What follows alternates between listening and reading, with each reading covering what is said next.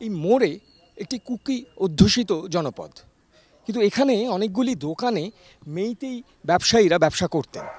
মেইতেই পক্ষের অভিযোগ যে এই দোকানগুলি সংঘর্ষের শুরুর পরপরই, গত মে মাসে যে সংঘর্ষ শুরু হয়েছিল তার পরপরই এই দোকানগুলি এবং এখানে যে সমস্ত বাড়িতে মেইতেই পরিবারগুলো থাকতেন তারা সবাই সংঘর্ষের ফলে এই অঞ্চল ছেড়ে পালিয়ে যান, আশ্রয় নেন ইম্ফলের বিভিন্ন ত্রাণ শিবিরে। মেইতেই পক্ষের অভিযোগ বুধবার ২৬শে জুলাই অর্থাৎ গতকাল তাদের ফেলে যাওয়া এই সমস্ত দোকানগুলিতে বা তাদের ফেলে যাওয়া যে সমস্ত অ্যাবান্ডেন্ট বাড়িগুলি আছে সেই সমস্ত বাড়িগুলিতে কুকি জনগোষ্ঠীর মানুষেরা এসে লুটপাট চালানোর চেষ্টা করে এবং তার ফলেই আসাম রাইফেলস এবং কেন্দ্রীয় বাহিনীর জওয়ানদের সঙ্গে এই কুকি জনজাতির মানুষদের সংঘর্ষ বাধে, এমনটাই অভিযোগ করা হয়েছে মেইতেইদের পক্ষ থেকে। কিন্তু এই অভিযোগের অবশ্য পাল্টা বয়ান আছে কুকিদের তরফ থেকে। কুকি স্টুডেন্টস অর্গানাইজেশন তাদের তরফ থেকে বলা হচ্ছে যে আসাম রাইফেলস এখানে প্রথম কুকি জনজাতির কিছু মানুষকে গতকাল ২৬শে জুলাই মারধর করে। তার ফলে কুকি জনজাতির তরফ থেকে একটি প্রতিবাদ আয়োজন করা হয় এবং সেই প্রতিবাদ থেকেই এইখানে আবার নতুন করে উত্তেজনা ছড়ায় এবং তার ফলেই আজকের এই অবস্থা।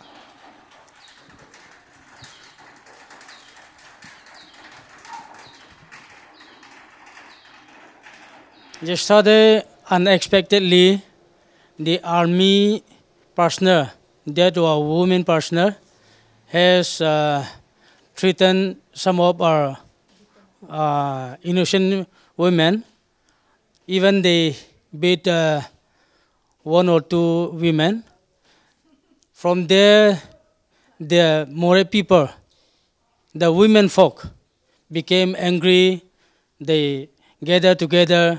And because of that point, they shout and the angry mob burned some of their houses.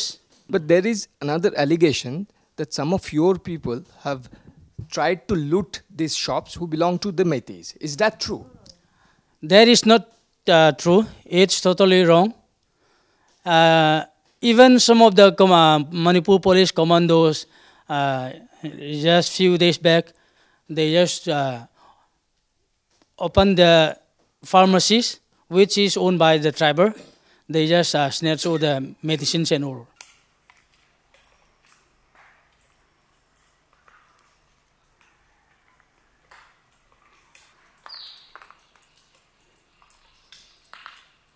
গতকালের হিংসার থেকে বাদ যায়নি সরকারি অফিসও।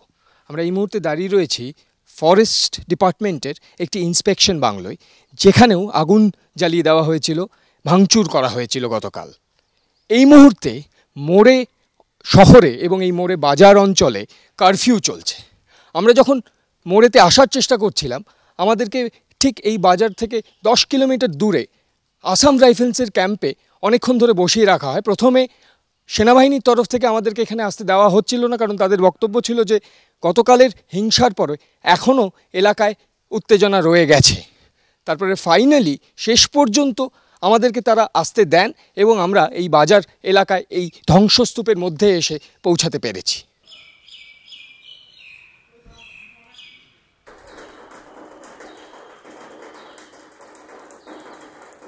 গত পরশুও হয়তো যেই বাজারে ব্যবসা চলছিল সেই মোরে বাজার এখন কার্যত ধ্বংসস্তূপ। এখনও এই পুড়ে যাওয়া দোকান থেকে ধোঁয়া উঠছে। এই ধোঁয়া কিন্তু মণিপুরের সামগ্রিক ছবির একটা টুকরো চিত্র মাত্র। কুকি এবং মেইতেই জনগোষ্ঠীর মধ্যে সম্পর্ক আসলে এতটাই বিষিয়ে গেছে যে এই সংঘর্ষের শেষ কবে তার উত্তর কারুর কাছেই নেই। না মেইতেই পক্ষ, না কুকি পক্ষ, না কেন্দ্রীয় বাহিনী, না স্থানীয় পুলিশ। ইন্দো মায়ানমার বর্ডারে মণিপুরের মোরে বাজার থেকে সুব্রত গোস্বামীর সঙ্গে আমি প্রিয়ঙ্কর, আনন্দবাজার অনলাইন।